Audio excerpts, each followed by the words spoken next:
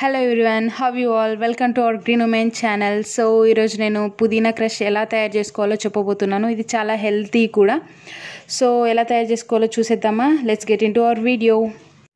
So first పుదీనా crush అంటే పుదీనా లీవ్స్ తీసుకోవాలి కదా, మింట్ లీవ్స్ తీసుకొని రోల్లో వేసేయాలి. అండ్ నెక్స్ట్ వచ్చేసి కట్ చేసిన లెమన్ పీసెస్ ఉంటాయి కదా, తొక్కతోటి అలాగే వేసేయాలి. సపరేట్గా జ్యూస్ పిండడం అలా చేయకండి, అలాగే వేసేయాలి తొక్కతోని. నెక్స్ట్ వచ్చేసి షుగర్ అంటే మీకు తగినట్టు, నేను నార్మల్గా 2 స్పూన్లు వేస్తున్నాను. ఎక్కువ షుగర్ తినేవాళ్ళు కొంచెం ఎక్కువ వేసుకున్న ప్రాబ్లం లేదు. సో నేను 2 స్పూన్లు షుగర్ వేస్తున్నాను. ఇది చాలా హెల్తీ డ్రింక్ అండి, అండ్ సమ్మర్లో అయితే చాలా మంచిది బాడీకి. అండ్ నెక్స్ట్ వచ్చేసి కొంచెం పించ్ ఆఫ్ సాల్ట్, కొంచెం వేయాలి, ఎక్కువ వేయకూడదు. కొంచెం సాల్ట్ వేసేస్తే సరిపోతుంది. సో వేసేసి మనం బాగా రుబ్బుకోవాలండి మొత్తం, అంటే కచ్చాపచ్చగా దంచుకోవాలి. సో క్రష్ అన్నాం కాబట్టి, పుదీనా క్రష్ కాబట్టి మొత్తం క్రష్ చేసుకోవాలి. మొత్తం క్రష్ చేసుకొని మొత్తం కచ్చాపచ్చగా దంచుకుంటే మొత్తం కొంచెం జ్యూసీ లాగా అవుతుంది. అండ్ ఇంటి షుగర్ అండ్ లెమన్ జ్యూస్ కలిసిపోయి.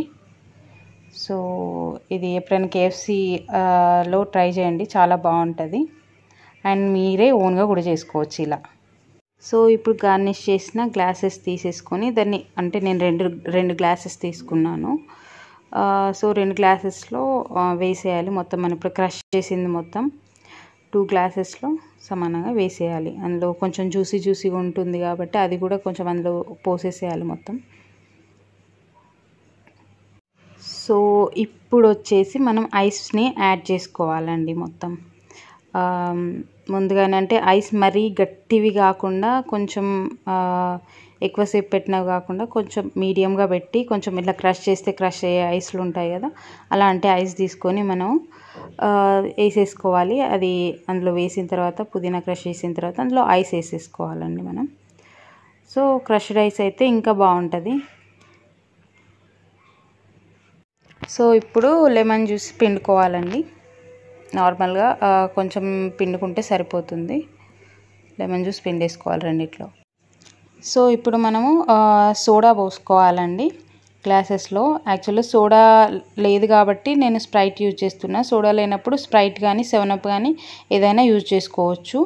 సో ఇవి మొత్తం 3 లేనప్పుడు ఏం చేయాలంటే, మనం కూల్ వాటర్ వేసేసుకొని కొంచెం ఎక్కువ లెమన్ జ్యూస్ పిండేసుకుంటే సరిపోతుంది. కొంచెం ఎక్కువ లెమన్ జ్యూస్ పిండుకొని కొంచెం ఎక్కువ షుగర్ యాడ్ చేసేసుకుంటే సరిపోతుందండి.